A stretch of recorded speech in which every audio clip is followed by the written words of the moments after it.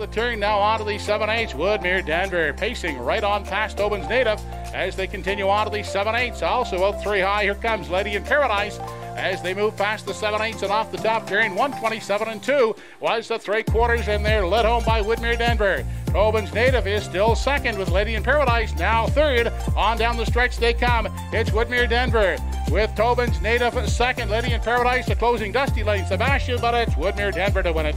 Second is Tobin's Native, charging late. To finish third is Dusty Lane Sebastian.